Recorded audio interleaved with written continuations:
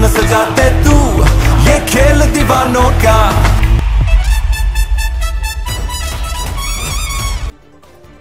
बिस्मिल्लाहिर्रहमानिर्रहीम 24/7 उर्दू न्यूज़ के the cricket show PSL special के साथ मैं हूं बाबर हयात। नाजरीन, पाकिस्तान सुपर लीग के प्लेऑफ्स में पहुंचने के लिए दो टीमें तो फाइनल हो गई। कोयटा ग्लैडिएटर्स और पेशावर ज़ल्मी दोनों ने क्वालिफाई कर लिया। अब मुकाबला तीसरी और चौथी स्पेस के लिए मुकाबला है, चौथी प्लेस के लिए मुकाबला है रादर इस्लामाबाद यूनाइटेड, लाहौर कलंदर्स और कराची किंग्स की टीमों के दरमियान। इस वीडियो में हम बात करने जा रहे हैं कराची किंग्स के चांसेस के हवाले से। अगर बात करें, कराची किंग्स ने 8 मैचेस खेले हैं, 2 मैचेस कराची किंग्स के बाकी हैं। सो 2 मैचेस कराची किंग्स को कराची के अवाम के सामने खेलने, यानी होम ग्राउंड में Karachi Kings is going to play 2 matches. और 2 मैचेस किस किस के खिलाफ हैं जनाब? 2 मैचेस डाडी टीमों के, जबरदस्त टीमों के खिलाफ हैं।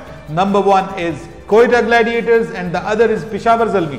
सो दोनों मजबूत तरीन टीमें हैं, पहले और दूसरी पोजीशन पे इस वक्त बराजमान है। उनके खिलाफ कराची किंग्स को ये मैचेस खेलने हैं। अगर कराची किंग्स ये दोनों मैचेस जीत जाता है तो कराची किंग्स क्वालिफाई कर जाएगा नेक्स्ट स्टेज के लिए 6 मैचेस जीत के। जनाब, 6 मैचेस जीत के क्वालिफाई कर जाएगा कराची किंग्स। लेकिन अगर कराची किंग्स एक मैच जीतता है, एक हारता है, तो फिर कराची किंग्स का मुकाबला होगा लाहौर कलंदर्स और इस्लामाबाद यूनाइटेड की टीमों के हवाले से कि अगर इस्लामाबाद यूनाइटेड ये मैच जीती है तो फिर आसानी हो जाएगी उनके लिए, फिर वो इस्लामाबाद यूनाइटेड और कराची किंग्स दोनों क्वालिफाई कर जाएंगी। लेकिन अगर इस्लामाबाद यूनाइटेड हार जाती है तो फिर कराची किंग्स का मुकाबला होगा लाहौर कलंदर के साथ, लेकिन लाहौर कलंदर को भी अगला मैच जीतना पड़ेगा।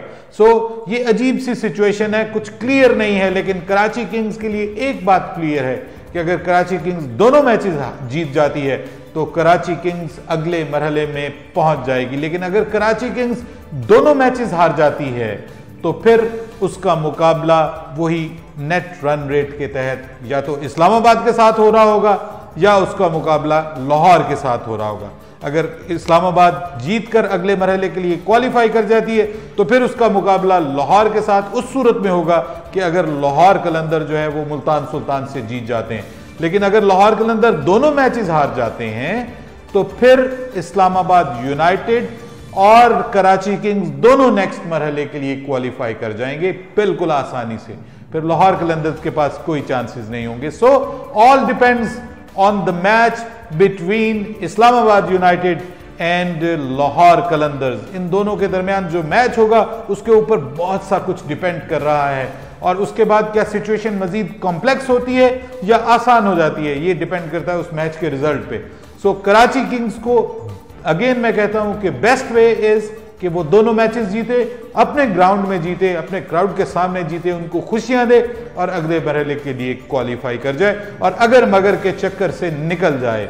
लेकिन अगर ऐसा नहीं होगा तो फिर यही होगा कि अगर वो जीते या अगर वो हारे और उसके पॉइंट्स के साथ इसके पॉइंट्स मिल जाएं और फिर दोनों का कंपैरिजन हो, कोई बेटर रन रेट किसका है, तो बेटर रन रेट पे फिर अल्लाह जाने कौन सी टीम आगे पहुंचती है, वो अंदाजा नहीं होता क्योंकि चीजें फिर आपके हाथ में नहीं रहती। कराची वालों, आपके ख्याल में कराची को क्या करना चाहिए?